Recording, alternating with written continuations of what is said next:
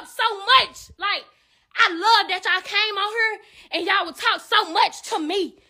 I loved it. So I could come here today, on this day today, and tell y'all that he's him. Tell y'all that he's him. It's 12 time, baby. Nothing else. 12 time, nigga. Come on. Come on. I waited on this day for this long. I waited just so I could come out here and tell y'all. Just so I could come here and tell y'all that he is him. He is him.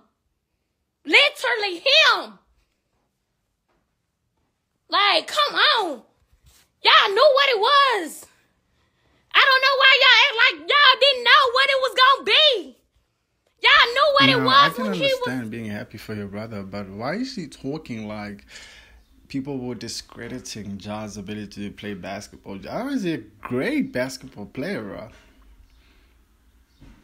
He's a great basketball player. It's just that the things he does outside of that are pretty much, what's fucking him up.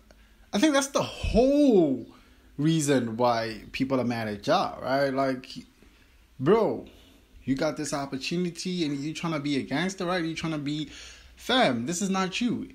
Even hood dudes, even like OGs who grew up in the hood, who are about that life, literally tell y'all all the time that don't do this. We got you. Just keep on focus. What? She actually does look like him.